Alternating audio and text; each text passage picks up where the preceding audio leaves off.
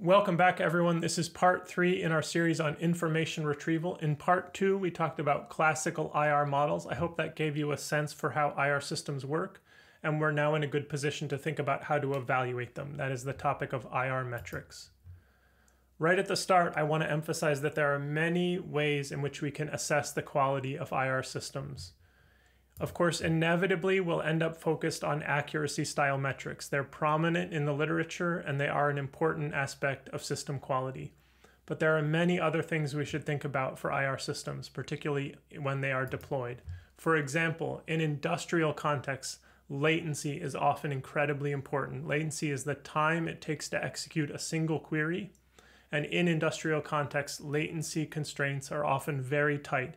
Users expect low latency systems, and as a result, high latency systems are basically non-starters no matter how accurate they are. And so you often see accuracy and latency paired as crucial aspects of system performance.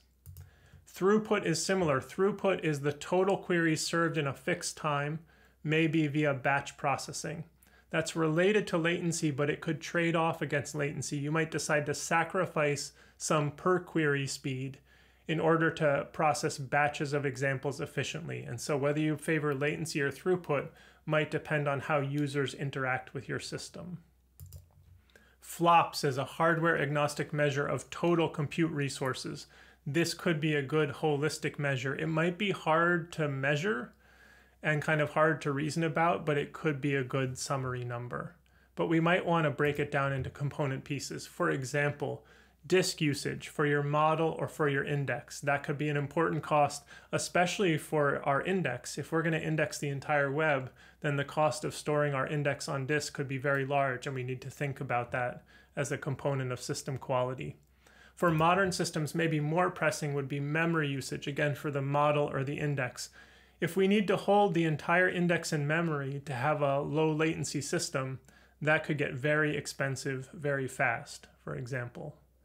And we could think about cost as a kind of way to summarize all of 2 through 6 in a way that kind of gets us thinking holistically about the system and about trade-offs that are inherent in these metrics. For example, if we want a really low latency system, we might need to hold everything in memory, and that could get very expensive very fast.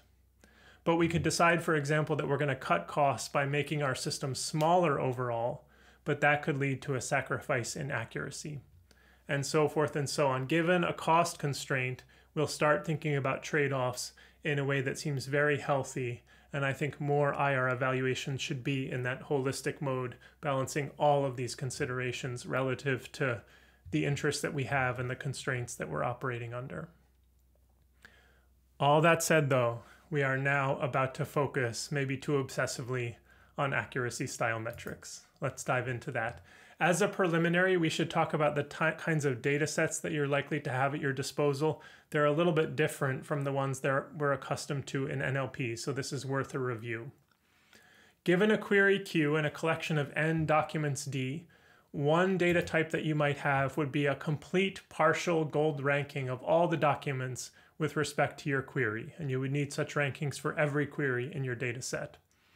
That would obviously be inordinately expensive to do with all human labeling. So most likely, if you have a data set like this, the rankings were automatically generated via some process. It might be that you have an incomplete partial ranking of the documents with respect to queries. So that it might be that via some heuristics, some documents were presented to humans who then ranked them, maybe just a handful of them for each query. And that could be the basis for inferring automatically a total ranking. But there will be some noise in this process that goes beyond being strictly gold labels. Or you'll have only partial labels and need to think about that. Another common kind of labeling in this space is to simply have binary judgments for whether or not documents in our corpus are relevant or not to the given query. That's very common to see. This could be based on human labeling, but it could also be based on a weak supervision heuristic. For example, whether each document contains the query that we're interested in as a substring. That would obviously be very noisy, but we found in practice that that kind of weak supervision heuristic can be powerful when it comes to training good IR systems. And then maybe the most relevant data type for us as we think about neural IR systems in particular is the one given in item 4 here. Here we have a tuple consisting of one positive document for our query and one or more negative documents for our query. That can be a device for both training IR systems and for evaluating them. So with those data types in place, let's start to think about the metrics themselves. We'll start with the simplest ones, which are success and reciprocal rank. A common ingredient for both of them is what I've called rank here. For a ranking D of our documents, we say that the rank for a query in that ranking is an integer, and that is the position of the first relevant document for the query in our ranking, the first one. And on that basis, we can define success at k. We pick some value k, and then we say for our query and our ranking, the value for success at k is 1 if the rank for the query in our ranking is less than or equal to k, otherwise 0. So a binary judgment. And then the reciprocal rank is similar. RR at k for a query and a document ranking is 1 over the rank for that query in the ranking if the rank is less than or equal to k, otherwise 0. So this is identical to success, except whereas success we have 1, now we have 1 over the actual rank value. But we map to 0 all cases where rank is below k. And then MRR at k is a common metric that you see in the literature, and that's simply the average over multiple queries for the RR at k values. Let's get a deeper feel for these metrics by looking at some examples, and I'm going to use these rankings as running examples. Here's the first one. This is a ranking of 6 documents relative to some fixed query Q, and a star indicates that the document was judged relevant to the query. So in this ranking, the first 2 are considered relevant, and the final one in the ranking is also considered relevant. Here's a second ranking. In this ranking, again, it's the same 3 stars, but they appear in different positions now. The first relevant document is at position 2, and the other 2 are in positions 5 and 6. And then for document ranking 3, again, same 3 stars, but now they're at positions 3, 4, and 5 in the ranking. Before we even think about metrics, you might step back and ask yourselves, which one of these rankings is the best? And it might not be so obvious. It might depend on perspective. For example, document ranking 1 looks really good because the first 2 documents in the ranking are relevant.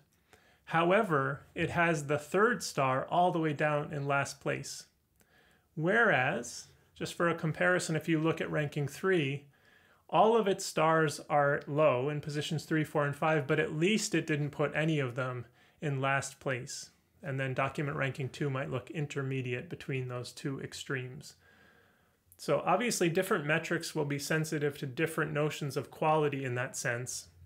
And it might be hard to decide a priori which kind of quality we're actually seeking. It's going to be all about trade-offs and reflecting on those high-level considerations. Let's return to success and reciprocal rank. How do they do? Success at 2 for document ranking 1 given our fixed query is 1, and that's because there is some relevant document at or above position 2 in this ranking. It doesn't really matter in this case that there are 2 of them. Same thing for ranking 2. We get a value of 1 because there is a star at or above position 2. Whereas ranking 3 gives us success at 2 of 0, and that's because there are no stars at or above position 2 in the ranking. The reciprocal rank values at 2 will be similar, but a little bit more nuanced. The RR at 2 for the first ranking is 1, and that's because it's 1 over 1, so we have our first relevant document in position 1. The denominator there is the rank. Whereas for ranking 2, it's 1 over 2, and that's because the first relevant document now is in position 2 here. Whereas for document 3, as before, we get an RR at 2 of 0 because there are no stars at or above 2 in the ranking. Let's move now to precision and recall. These are classic IR metrics, and they're going to be more nuanced than success and RR because they are going to be sensitive to multiple stars. For success and RR, we really only cared about 1 star, whereas now we're going to care about the full set of them that we have. 2 preliminary concepts. First, the return set for a ranking at value k is the set of documents in the ranking at or above K. And the relevant set for a query given a document ranking is simply the set of all documents that are relevant to the query. That is, all the ones in my notation that have stars attached to them, anywhere in the ranking. Then we can define precision at a relevant value, at a chosen value K, the precision at K. Here the numerator is the return set intersected with the relevant set, and the denominator is the value K. This is kind of intuitive in terms of precision. If we think about the values at or above K as the guesses that we made, with precision we're saying how many of those guesses were good ones. And recall is a kind of dual of that. Recall has the same denominator. The recall at K is the return set intersected with the relevant set, the number of those, divided by, in this case, the number of relevant documents. And so this is kind of like saying, if the set of things at or above K are our guesses, how many of the relevant ones actually burbled up to be at or above K? A kind of dual of precision. Let's see how these values play out in terms of our three rankings. We'll do precision first. Precision at 2 in our first ranking is 2 out of 2 because we set K at or above 2 and both of those documents are relevant. For ranking 2, it's 1 out of 2 because, again, we have two documents in our denominator and only one in our numerator, only one relevant document there. Whereas for ranking 3, precision at 2 is 0 out of 2. Let's look at the recall. The recall at 2 for our first ranking is 2 out of 3. Recall the denominator there is 3 because there are 3 relevant documents, 3 stars, and 2 of them are at or above K. So that's quite an impressive value. It's like the max there. For document ranking 2, it's 1 out of 3. Again, we have 3 relevant documents in the denominator, and only one of them is at or above K. And then finally, as you could predict for ranking 3, it's 0 out of 3 because there are no relevant documents at or above 2 here. So that kind of reproduces more or less the ranking that we saw for success and reciprocal rank. But here's a twist. Suppose we set our value of K to 5, whereas before it was 2. Now we get this set of precision and recall values, and the noteworthy thing here is that having set it at 5, document ranking 3 is now clearly in the lead. And it's in the lead because it didn't put anything in position 6. So it got precision at 5 out of 3 out of 5, and it got recall at 5 of 3 out of 3, whereas both of these are less good. And that shows you how important the value of K was to our overall assessment of quality. And we should think when we use these metrics about what we're doing when we set K and how it might affect our assessment of ranking quality. Average precision is a nice alternative because it's less sensitive to the value of K, and we just saw how impactful that can be. Average precision for a query relative to a document ranking is kind of intuitively spelled out like this. For the numerator, we're going to get precision values for every step where there is a relevant document, every place where there is a star, and we sum those up. And then the denominator is the set of relevant documents. So here's how this plays out. Again, using those same 3 rankings that we had before, we have relevant documents for ranking 1 at 1, 2, and 6. So those are the 3 precision values that we check, and we simply sum those up to get 2 out of 5 over 3. For document ranking 2, we sum up the same things, but now at positions 2, 5, and 6, and we get 1.4 divided by 3. And then for D3, we get relevant position. We have relevant documents at 3, 4, and 5. Those are our precision values, and they sum to 1.43. And this is noteworthy because document ranking 1 is the clear winner, even though we have no sensitivity to K anymore. But in fact, ranking 3 inched ahead of ranking 2 in this metric, which is something that we hadn't really seen before, except for that one case where we set K low for precision and recall. Now, this is nice because we don't have the sensitivity to K anymore. We've kind of abstracted over all the different values we could have chosen. And we still have this numerator here, keeping track of the number of relevant documents. That's a sampling of common metrics. There are, of course, many more, but they'll follow similar patterns. Let's step back here and ask, which metric should you be using? And you can probably anticipate my answer at this point. There is no single answer. Let's just think about some trade-offs. For you, is the cost of scrolling through K passages low for your users, say, or for you? Then maybe success at K is fine-grained enough because all you need to do is find a relevant one in that set of K documents.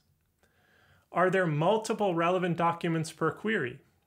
If so, success and reciprocal rank are probably going to be too coarse-grained because they're not sensitive to having these multiple relevant documents. Is it more important to find every relevant document? If so, favor recall. Is it more important to review only relevant documents? If so, favor precision. Right? This would be a case where the cost of missing something is high, but the cost of review is low. Down here, maybe the cost of review could be high, but we don't really pay too much if we miss things. We just need to find a few relevant exemplars, and so we can favor precision in that case. F1 at K is the harmonic mean of the precision and recall values at K, and that can be used where there are multiple relevant documents, but their relative order above K doesn't matter that much, and so you've decided to balance precision and recall.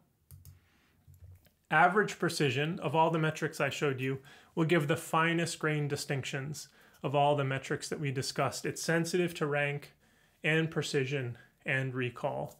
And so if you don't have very much information and you would like to make fine-grained distinctions among different rankings you've predicted, average precision may be a very good choice. But as I said at the start, I would love for us to break out of the mold of thinking only about accuracy. To get us thinking in that direction, what I have here is what we call a synthetic leaderboard in this paper that we recently completed. And we just assembled from the literature a lot of different systems and tried to figure out from the papers what they had done in terms of hardware, accuracy, your MRR, and latency. And if you zoom in on the MRR column, that is the accuracy column, I think it emerges that you should pick like one of these Colbert systems or this one here. But, for example, the Colbert systems, to achieve that MRR, need pretty heavy-duty hardware, 4 GPUs. Whereas, if we go up to some of these splayed systems, they're kind of comparable in terms of quality, but they have fewer resources that they require in terms of hardware. And then within those splayed systems, you can start to think about the trade-offs relative to hardware and latency, and that again gets you thinking in a totally new way about which of these systems is the best. And that's the kind of thinking that I want to encourage. Here's another perspective on this. This is also from that same paper. We've got cost along the x-axis here and a measure of accuracy along the y-axis. This is BM25 down at the bottom. It's very inexpensive, but it is very ineffective as well. For essentially the same cost, you could have a huge jump in your accuracy, in your MRR, if you just picked that small BT splayed system that's given in green. And you could go up a little bit yet again with a slight cost increase by picking the medium model, and then even just a slight cost increase after that, and you get the BT splayed large model. Huge jump in performance with hardly any cost increase. Whereas correspondingly, this kind of picture makes it seem like you wouldn't pick this ANT system because it's both expensive and less good in terms of accuracy than some of these more inexpensive systems. And more generally, this is sometimes called the Pareto frontier of systems. Given the two things we've decided to measure, some systems are strictly dominating some other systems. But of course, there may be other dimensions to this that would cause ants to pull ahead. And so we need to think holistically again. And this is just reinforcing the notion that there isn't one fixed answer to the question of system quality. There are lots of dimensions and lots of trade-offs to consider ultimately.